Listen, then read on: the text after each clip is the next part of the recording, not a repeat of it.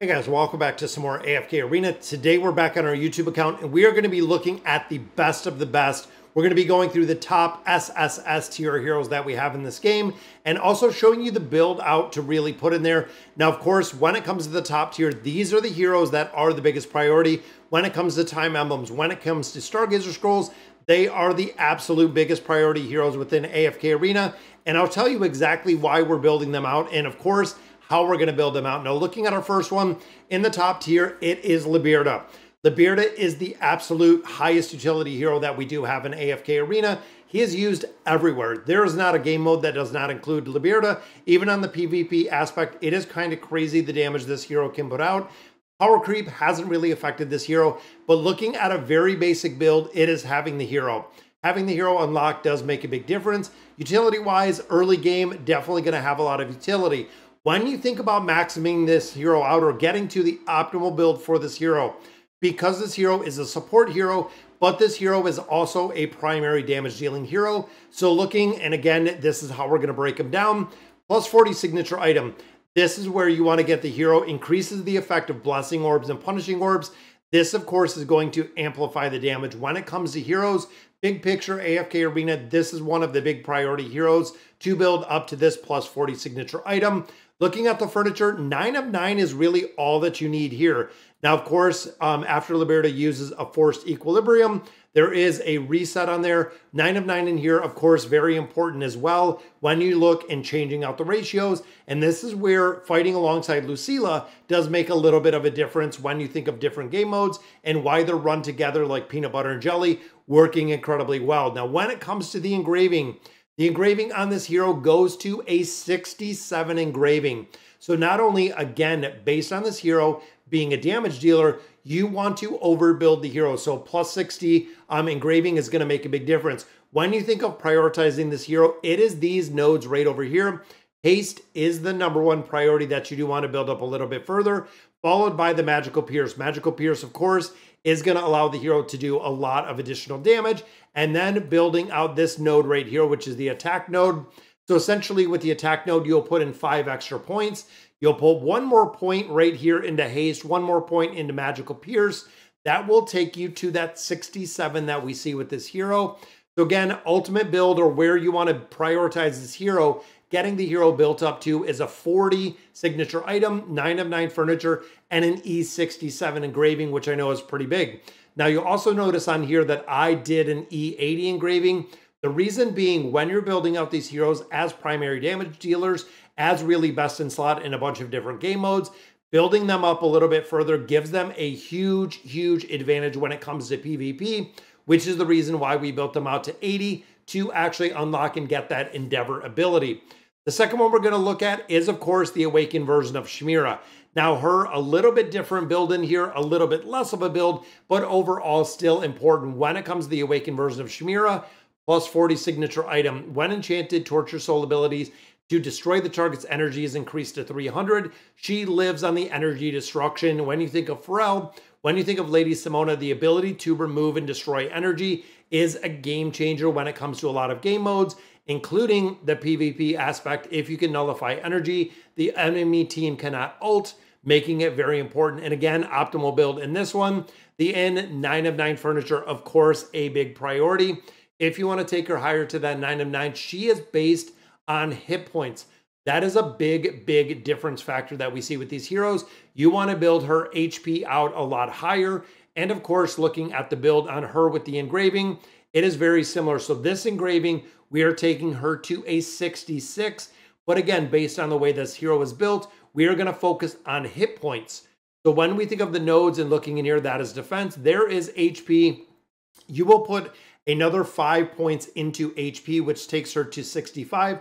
The 66 point comes with the attack speed that she does possess, which is right over here, AS attack speed.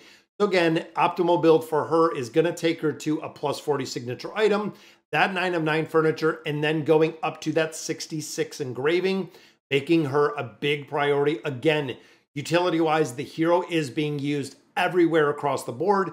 In the Nightmare Corridor, the Treasure Scramble, the Cursed Realm, being used in a multitude of game modes. Now, the next hero we look at is the Awakened version of Athalia. And you can kind of see the common theme of the heroes that I built and why I built them up to that point. When you think of Athalia, she is another, again, very, very big build, very big priority hero within AFK Arena. Plus 40 signature item, absolutely building out of here. The number of slashes increased to 2 times, so she is getting a double slash right there. Furniture goes to the 9 of 9. Of course, when you start looking again, Awakened heroes, they require a very big build out, a 30960 at a very, very minimum. The reason being, if you do not build them up and if you do not build them up very high, they're going to be missing a lot of the skills and abilities that these heroes do possess, making it a real game changer when you're building them out. Now again, with that 9 of 9 furniture engraving, very similar to the other two, the engraving that you want to get on here is 68, focused again on the attack rating, which is this middle node. And then these left nodes are pretty much the attack nodes. The right nodes are the defense nodes. We are taking it to a 68 in here, which focuses on the crit damage amplification, the crit rate there, then of course the attack. And I believe this bottom node is crit as well, which brings it to 68. So you'll put 5 in the attack. It'll be 6 right there with crit damage amplification, 7 with the crit, and 8 with the crit, taking her to 68 in the entirety. And again, a huge hero to build out. Now, a lot of players ask, what hero should I build out first? When it comes to the Awakened heroes, it is Athalia would be my #1 priority, followed by the Awakened version of Shamira, and then probably Leica at that point. But when you start thinking of Lucius, when you think of Iran, when you think of a lot of other heroes, might not have the same utility as of yet, but again, they're being utilized in a lot of different game modes. Now, of course, the next hero goes into the hypos, which is looking at Lucilla. Now, Lucilla Liberta, of course, really big priority. Lucilla is one that you want to build, and you're going to build her out pretty high as well.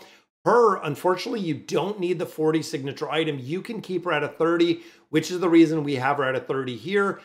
40 could help a little bit, but overall, it doesn't make a big difference. Now, a lot of players built out the 40 with her, and when they built out the 40, it shows both Lucilla and her silhouette increase damage. She doesn't do a lot of damage. Even building this out to a plus 40, giving her some additional stats, Lucilla doesn't do a lot of damage, and she's not really utility-wise for a lot of damage. She has the ability to survive through multiple deaths, which is huge on there. But again, damage-wise, she is not the biggest priority. When it comes to the Inn, 9 of 9 is awesome. Every time she takes damage, her silhouette will appear and use full moon against the attacker.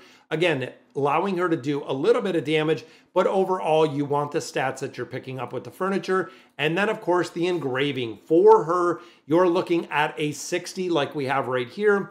You could go to a 65. You could build it up a little bit higher just based on the attack, which some players do. I believe right here is the attack node. So some players do build it up to a 65. But honestly, when you look at the hero, it is more of a basic build.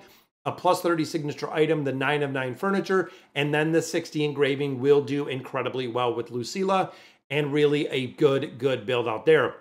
Now, of course, looking at our next one, we go into our Celestials, which is Demia. Again, looking here, plus 40 signature item with Demia does incredibly well. You could do a 30 if you don't have the mats because she's not the #1 priority, but a plus 40 signature item in here does make a little bit of a difference with the ability right here. Damage dealt by enemies within Demia's half of the battlefield is reduced by 60%. So you do get an extra 10% damage reduction, which again, really big in that PvP aspect. Now, building up the furniture, of course, 9 of 9, all of these are going to require it. If you want to build the heroes out higher, you absolutely can. And with her, we're doing the same. We're going to a 67 engraving. As you can see, that's what we have built right out here. So not just the 60, but taking it a little higher. And again, looking at the magical pierce that we have in here, looking at double magical pierce, and then the attack are what you're building her out. You want the magical pierce first, then the attack, getting her to a 67. And again, these are the top tier heroes within AFK Arena. They are the ones that are going to require the biggest build that we have when it comes to these heroes. And of course, looking at a superstar, which is Lavatoon, the absolute rock star. Now with him, most players do build him out. You can keep him at a 30. Some players and most players do build him out to a 40. The Sonic Wave of Inferno Echo reset the duration of Power Metal and its effect on the allies. So you can actually keep this up a lot longer because of the plus 40, which again, can make a little bit of difference. If you can only build to a 30, you're going to be good there. Furniture, of course, going to that 9 of 9 again. We want to get this as soon as possible with Lava Tomb. Really does make a difference. And we get into the engraving for him. We actually take him again to that 67, focusing on that attack node. Now, one thing to note is a majority of these heroes, a majority of the support heroes in here, their skills are based on attack. That is the reason why we do build this up a little bit further, is the attack is the game changer for a majority of heroes, because that is where their skills are based. And then, of course, we have haste and we have insight in here are the other two that I built out. So again, focusing on this. Now, of course, when you think of this hero itself, a lot of crowd control goes around a lot of different game modes. That is the reason why we took him to a 67. Haste and attack is really all that you need. If you wanted to take him to a 66, so getting 5 right here, one more with the haste, but I did build him with a little bit more insight. And the reason being, again, that crowd control aspect. And the final hero that we're going to look at, of course, old tried and true that we are loving, which is the awakened version of Leica. Again, this hero is based on damage. The more damage you build, the higher you build this hero, the better she is going to perform. Similar to Athalia, similar to Liberta, the higher the damage, the bigger build. Now on her, plus 40 signature item all day long. This is where you want, you'll see, increases the bonus that is in there to 40%, but changes the maximum to 5. This is a game changer when it comes to damage that she's putting out. So plus 40 signature item, absolutely. The N, 9 of 9, of course, just like we normally see. Engraving, you want to go to 66. Now in here, it is going to be the attack. It is going to be the physical pierce, which right here is our attack node. And then, of course, both of these are physical pierce. So you're going to have our crit right there. So physical pierce and crit. And I believe this one might be crit. So building those out. And again, we did take her to an 80. Well, you want to focus on the attack and you want to focus on the physical pierce to build her to a 66. So taking the attack, and then this one is the physical pierce. So you could build those two. I did add the extra crit on there with the other stars. But again, we are talking optimal build in here is getting the physical pierce. So boosting this up is, of course, going to allow Leica to do more damage overall for the very, very top tier. And of course, collections, guys.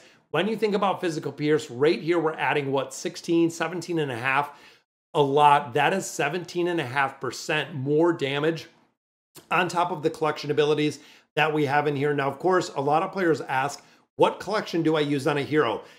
If only it was that easy. When it comes to these heroes, depending on the game mode they're running, the collections will adjust and the collections will change. There are a lot of collections that are a lot more tuned, a lot more natured towards the PvP aspect. There's a lot of them that are the Cursed Realm, the Nightmare Corridor, a lot of the levels and a lot of the damage that you can scale very, very high. But again, depending on the hero, depending on the game mode you're using the hero in, that is where we do see a multitude of collections.